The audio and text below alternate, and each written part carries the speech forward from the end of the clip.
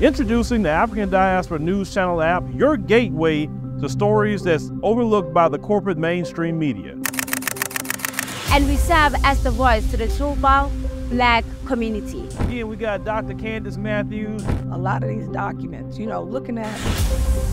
We are committed to informing and educating through the power of media. This country is supposed to be about the land of the free for all. It has not been free for Black people, and we are tired. With our platform, we're helping to end injustice by exposing it. Join us in standing for excellence in journalism and serving our community.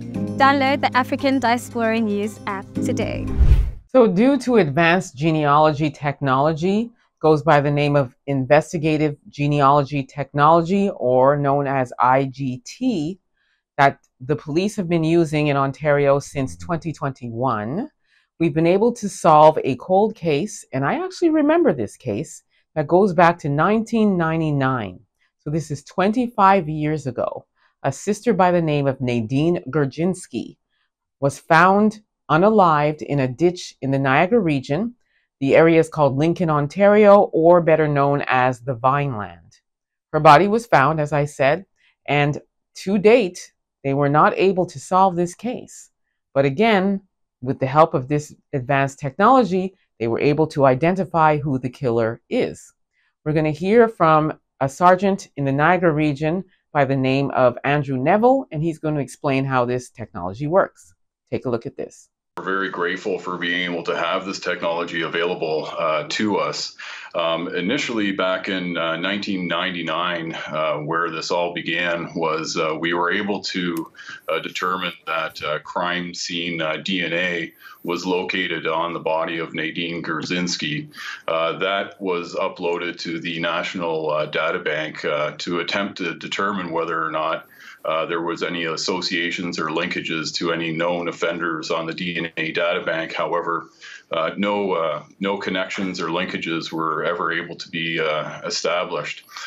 From there, we attempted to work with our policing partners in the United States through Interpol and the United Kingdom, but again, no linkages were ever found. And it wasn't until 2021 where we were able to utilize the investigative genetic genealogy, working with our partners with the Toronto Police Service and cooperation with the Centre of Forensic Sciences in order to narrow down and help build family trees to narrow down persons of interest in this particular investigation, which ultimately led us to the identity of the offender, Mr. Raymond Brousseau. What that then triggers is our traditional investigative techniques, which utilize us obtaining a sample of Mr. Brousseau's DNA and then submitting that once again to the Centre of Forensic Sciences in order to establish whether or not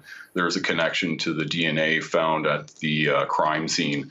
And once that was sent away, we received notification that there was in fact a match and that the DNA found at the crime scene was that of Mr. Brousseau. So cause of death for Nadine Gurczynski is identified as having a broken neck and severe internal injuries. And the identified killer's name is Joseph Archie Raymond Brousseau. He sadly has been unalive since 2017, and it was due to a self-harm. But had he still been alive, he would have been charged with second-degree murder. I think it should have been first-degree murder. Anyway, I digress. He's no longer with us to even stand trial. A bit more about Nadine Gurczynski. She was living in the Niagara region, and she was married to one of the folks, and his name was Paul Gurczynski.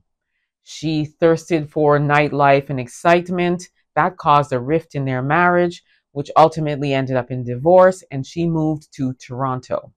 While living in Toronto, she took a job as an exotic dancer, and I have a composite of a man that she was seen frequently with. And back in 1999, they felt as though this was the suspect.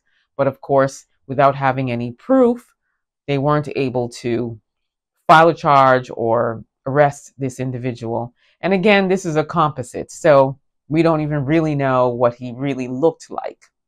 Also, I will add that the police refused to release any photos of this monster who took her life. And it doesn't matter that it's 25 years ago, because they're able to produce an image of Nadine Grodzinski. So why not produce an image of the monster who took her life?